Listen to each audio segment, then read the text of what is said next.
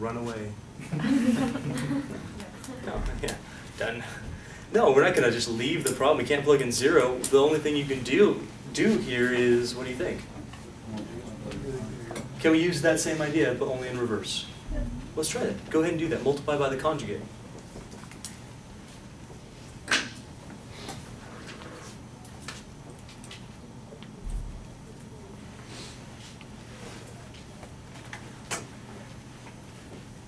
Conjugates have to have different signs. They have to. It's got to be the same thing on the numerator denominator. It has to, otherwise you're not multiplying by 1, and if you're not multiplying by 1, you're changing the problem. You can't change the problem. Also, one more thing I need you to look up here at the board. When you do this, that sign doesn't change. It's only the thing after the square root. So this stays the same. Did you all multiply by exactly that? Do you see how that is the conjugate? We have the square root, whatever that sign is, and whatever that constant is. And that's what we have here. The square root, the different sign, same constant. Same exact thing. Why you need the same exact thing? In case you're wondering, well, Mr. Leonard, why don't you change that sign as well? What you're trying to do is multiply this in such a way that you actually eliminate the root. So when you multiply this one times this one, the whole entire root goes away, right? The only time you can do that is if the roots are identical. So you can't have different signs, otherwise they're not identical. Hey, which one aren't we going to distribute here, the numerator or the denominator? Don't distribute the denominator. By the way, I'm saving your lives here. If you distribute the denominator, you're going to have to factor it again. That wastes time. So literally, I'm saving your time, ergo your life. Nice, right? I know I'm such a nice guy today. So on the denominator, I know I'm going to have x and then the square root of 1 plus x plus 1. I'm not going to distribute that. The numerator, yes, you're going to distribute the thing you're trying to rationalize. So if you were to distribute this, why don't you all help me along here? When I distribute this, what's the first expression I'm going to get?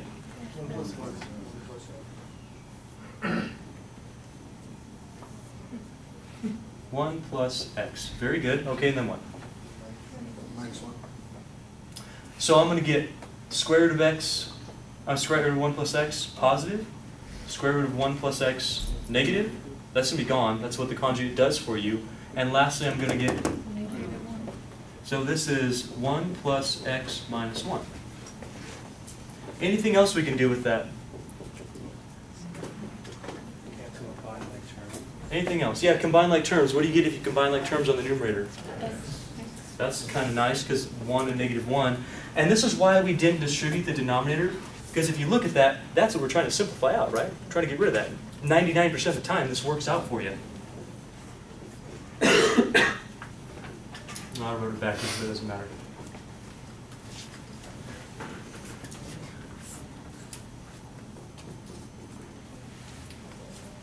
Now that you see the x and x as a factor on the denominator, those things are gone. What's on your numerator, please? Oh, 0 is not on your numerator. What's on your numerator? Come on now, people. 1, yeah. When you cross something out, you don't get a 0. You're actually factoring that out, saying x over x is 1, so you have a 1 up there. By the way, please don't make the intermediate algebra mistake of doing this. A lot of people do this when they're just beginning. They go, oh yeah, I crossed everything out, therefore I have that. Is that true? No, you don't have that. You actually have this. If you forget that, what you're going to end up with is the reciprocal of the answer that you actually want. That's not good. Hey, now can you plug in 0 and be okay? Yeah, even though you still have x on the denominator, look what happens. What's 1 plus 0? 1. Square root of 1? 1. Plus 2? Plus 1. I said 2. I was one step ahead of myself.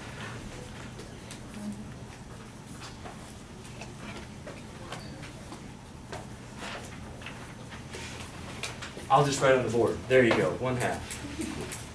Would you raise your hand feel okay with our limits?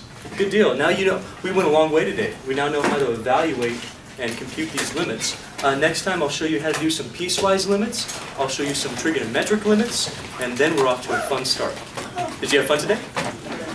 Did you have fun today? All right, so welcome back. We're talking about limits. We're going to start talking about piecewise limits. Now, for us, we found out that when we're taking a limit, usually we can cancel out a problem, or if we can't, we use a sign analysis test because we have an asymptote. Hopefully you practice that in your homework. Were you okay with that idea?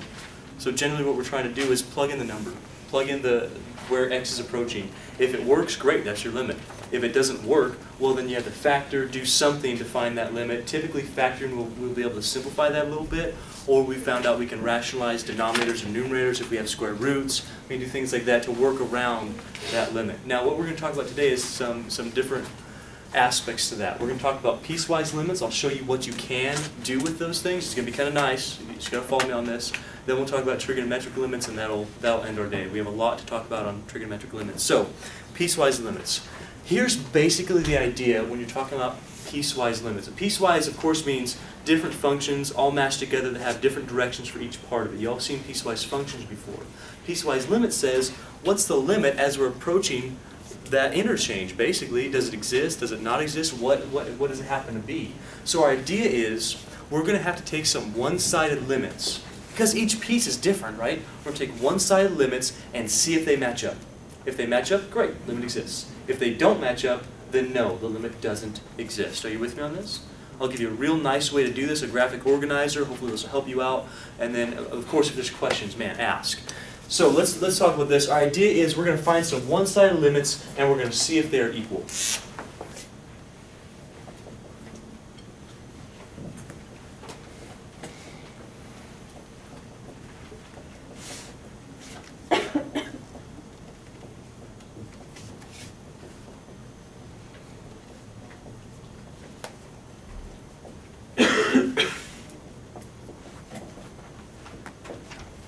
Let's start with an example. Let's say that I give you this.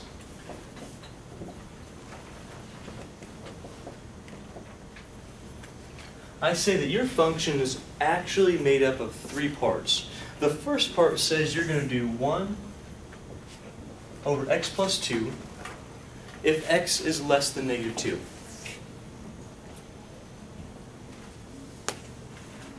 I say you have a different range. You have x squared minus 5 if we're between negative 2 and positive 3.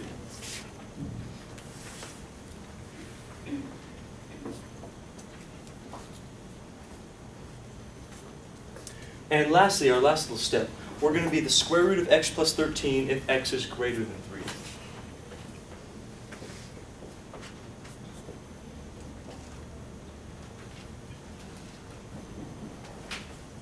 Now, because we have a piecewise limit, we basically have, in this case, 3 different functions. That means we can't just look at this thing, hammer at it, one function, and find out what is the limit of any particular place. What I'm going to ask you for is, can we find the limit at 2 and 3? As x approaches 2 and 3. Why 2 and 3? Well, if you look up here, that's the only place that could possibly have an issue, right? Is negative 2, that would have an issue. Everywhere else it's continuous, the limit's going to exist, no problem. Same thing here, that's continuous everywhere. The only problem would be maybe at the endpoints of negative 2 and 3. Here the only problem could be at 3 with that function. So we're going to talk about the limits as x approaches negative 2 and x approaches positive 3. Are you with me on that? So that's our idea here. What we're going to have to do is find our left side limit for each function and a right side limit, and see if they meet up somewhere, if they meet up at those points. Now here's the way that I like to do this. First thing I like to do is draw a representation of your graph, of your number line, basically. Just like that. Break it up into the places where your piecewise function is broken up. What are those key points? What numbers delineates our function from the next piece of the function? Where does one function start and one function stop, basically? Negative 2, that's a key point, right? So we're going to have negative 2 on here somewhere. What's another key point for us?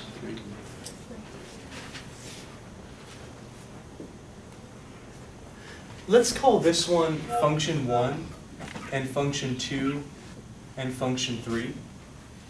Can you tell me what function is in this range over here? What function takes over for this interval?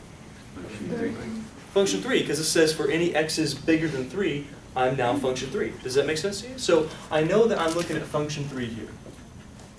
What interval, which function takes over in this interval? Function 2, for sure. And that leaves this one with f1. Let's make sure. X is less than -2, function 1 takes over. Do you understand that this is how actually our graph should look? It should be function 1, then function 2, then function 3. And I'll draw this graph for you at the end, just so you see what this really does look like. You with me still so far, though? So here's the idea.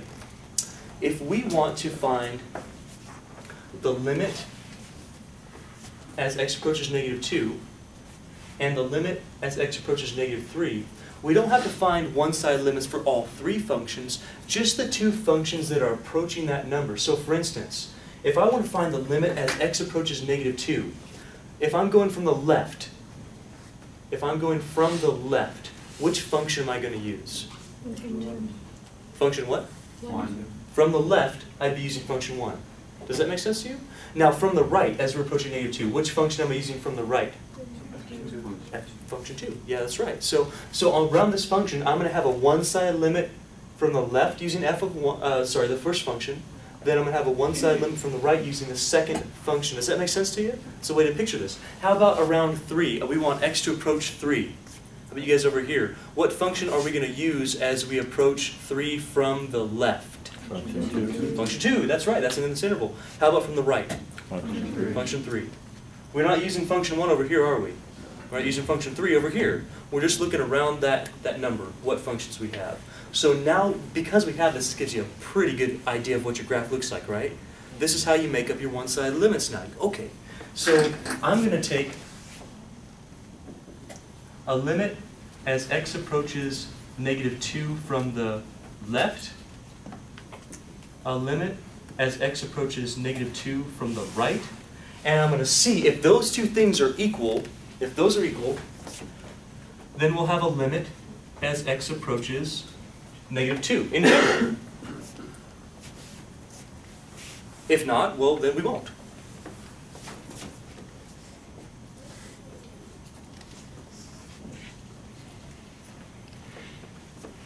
Do you all understand the idea so far? Are there any questions so far on the idea?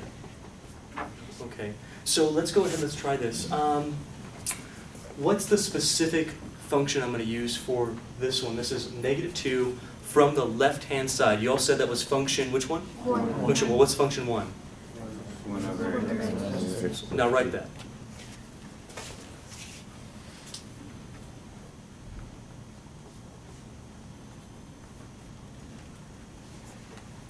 This one, by the way, is going to be the hardest. The rest of them are easy.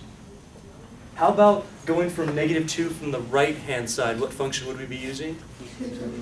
Isn't this kind of nice? You can just look at that, can't you? Kind of cool. Look at that one. Now, function 2, what's the actual function 2? Square root. So write that.